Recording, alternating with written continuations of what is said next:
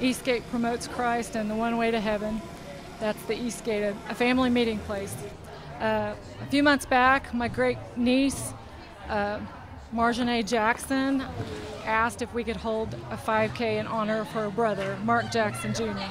So that's the whole reason we're here today, is to, in memory of him, and also, again, to promote the one way to heaven through Christ. How Eastgate got started actually was my son. When we were talking about heaven, he said, "Well, Mama, how am I going to find you up there?"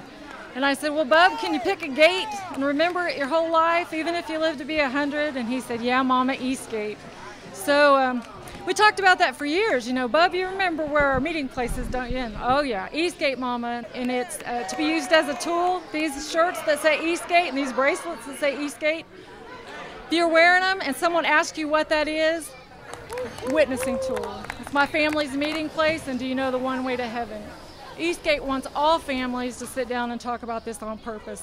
Mark Jackson Jr., we didn't see that coming, but their family knows where he is. There's a piece about that. We want all families to talk about it on purpose. Sit down on purpose and say, "Hey, this is a real place. I'm going there. Do you know how to get there? Do you know that one way?"